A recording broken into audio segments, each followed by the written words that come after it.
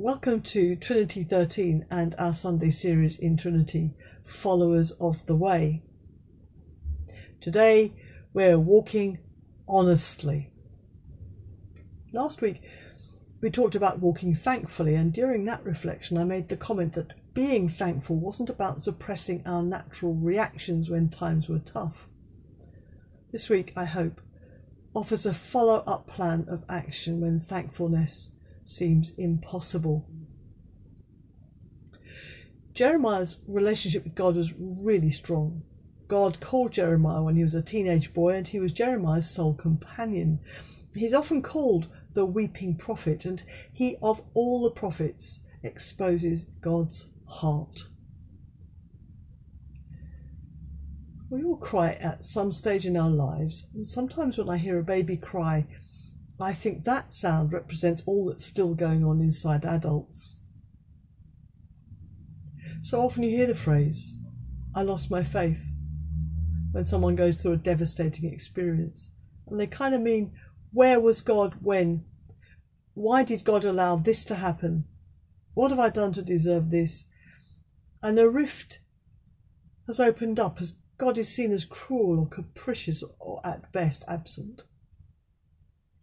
Are you asking these kinds of questions right now, or have for a while? Because I'm not going to jolly you out of them. There's 101 reasons why God might seem distant. Any one of us might be tired or ill or emotionally exhausted or demanded of in many directions, and all the right things have become tick lists or dropped off our agendas. We may have snacked spiritually on one-liners for too long rather than nourish ourselves with proper soul food. God might be testing our faith. Do you trust me even though you can't see me? We may be genuinely victims of injustice and violence. Yes, there's any number of reasons why our walk with God might be less than sparkling, and we can be honest about that with him too. I do believe that when we come back to the Word of God and we eat it, as we will hear Jeremiah did, then it is as if the Holy Spirit makes it a refreshing stream to our hearts. Well, today is about honesty. There has to be honesty about what we're experiencing, or there's no hope of healing. There has to be humility before God, or there's no hope of help. What help is there if God has been written out of the script altogether? Laments hold honesty and humility together, and this is a lament in the formal sense of the word. Why is Jeremiah voicing this lament at all? Well, despair and confusion is the stuff of lament, whether personal or not, and Jeremiah hasn't done anything wrong. No, he's lamenting for the state his country's fallen into and how far short they've fallen from God's intention for them. In their own times, Moses and Daniel do the same. But mainly Jeremiah's complaining about the devastating message God has given him for the people of Judah. God is envisaging the moment when the Babylonians will arrive and overrun Judah. They're vicious warriors. They don't care about destruction of homes, families, or young children, if you can. Listen to these distressing words at the end of Psalm 137. It's what Judah experienced at the hands of the Babylonians, and these really are not easy words to hear, so be ready for them. O daughter Babylon, you devastator, happy shall they be who pay you back what you have done to us. Happy shall they be who take your little ones and dash them against the rock. This was the way the Babylonians would dominate. It's a terrible message Jeremiah has for Judah, and he already knows that no one will take him seriously because of their false sense of security. Oh, we have the temple, they say, we'll be okay. We're God's people, they say, we'll be okay. But they aren't being God's people, not for real, in practice. And they aren't okay. In rehearsing our complaints against God, we forget that God has lamented first. He's got him first. Lament doesn't just belong to humanity. God's complaints require an answer of us, just as much as ours do of him. Jesus' utterance of woes against the Pharisees were a lament. His weeping over the city of Jerusalem on the Mount of Olives was a lament. There's no wonder Jeremiah comes to God with a heavy heart. I can't give them this message, he says. Well, that's the message, and that's the warning, says God. So Jeremiah addresses God with a directness that says it how it is. Jeremiah 15:15. O Lord, you know. Remember me and visit me and bring down retribution for me on my persecutors. In your forbearance, do not take me away. Know that on your account I suffer insult. Your words were found and I ate them, and your words became to me a joy and the delight of my heart. For I am called by your name, O Lord God of hosts. I did not sit in the company of merrymakers, nor did I rejoice. Under the weight of your hand I sat alone, for you had filled me with indignation. Why is my pain unceasing, my wound incurable, refusing to be healed?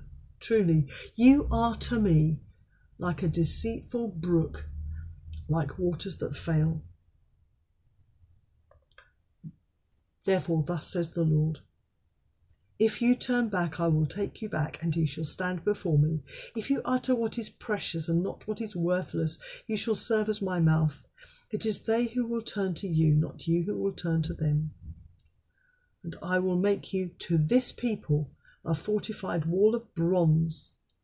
They will fight against you, but they shall not prevail over you, for I am with you to save you and deliver you, says the Lord.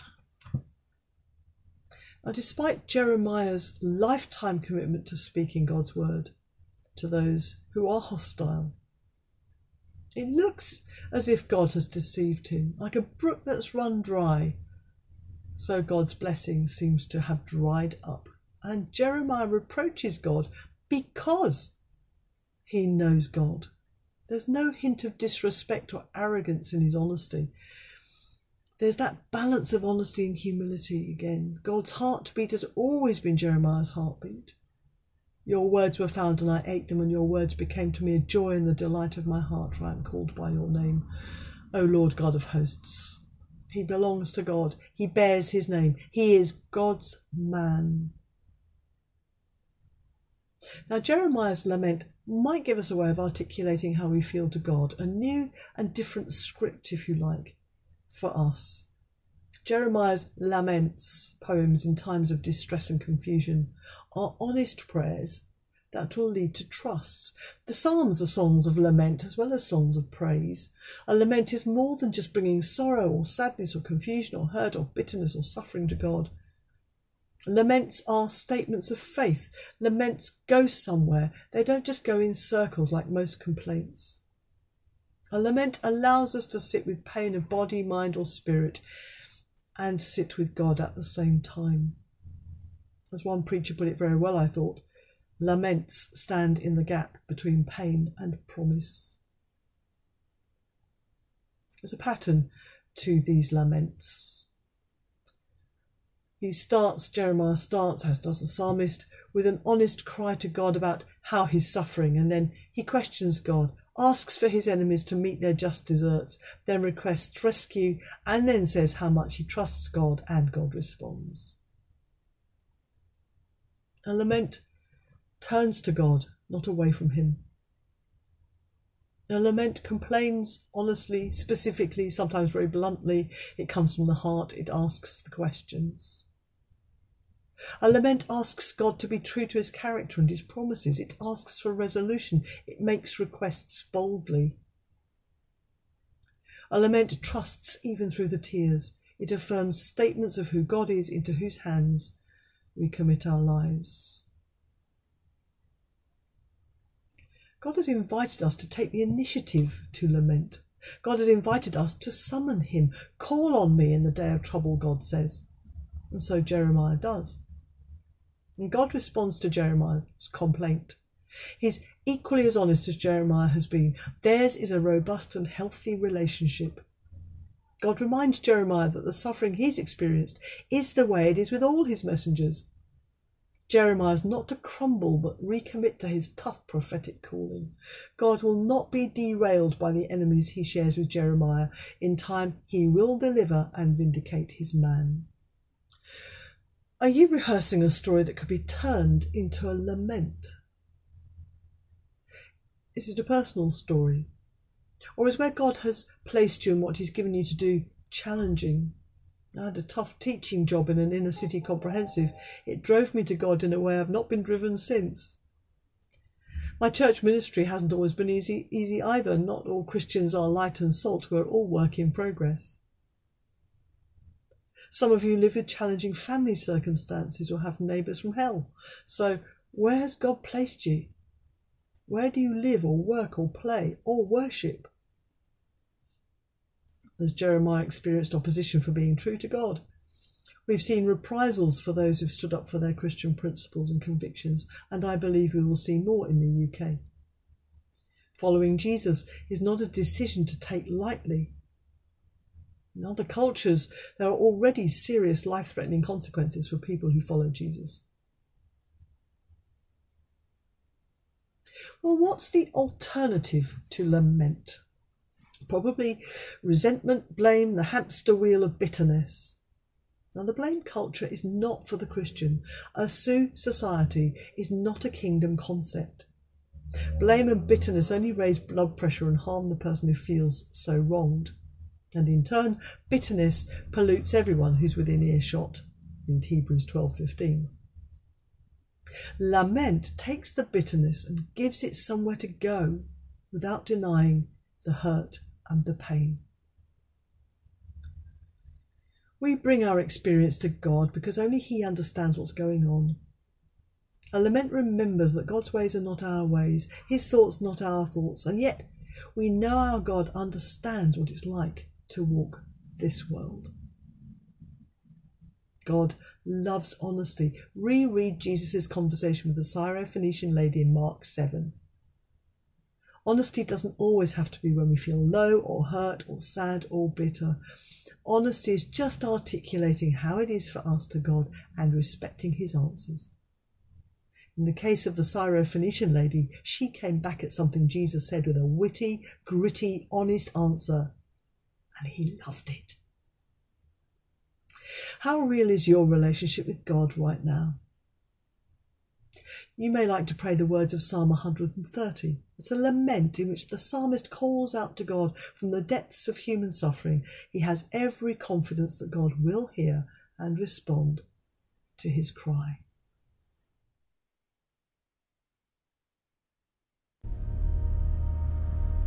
Out of the deep have I called unto thee, O Lord. Lord, hear my voice.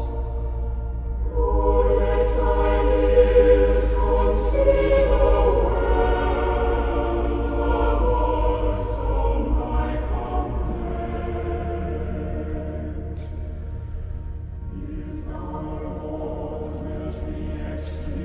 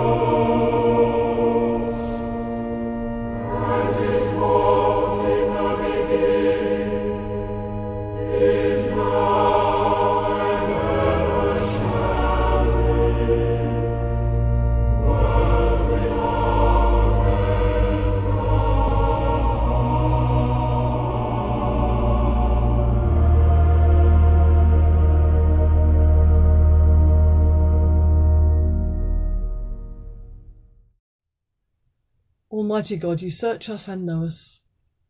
May we rely on you in strength and rest on you in weakness, now and in all our days, through Jesus Christ our Lord. The blessing of God Almighty, the Father, the Son, and the Holy Spirit be among you and remain with you always.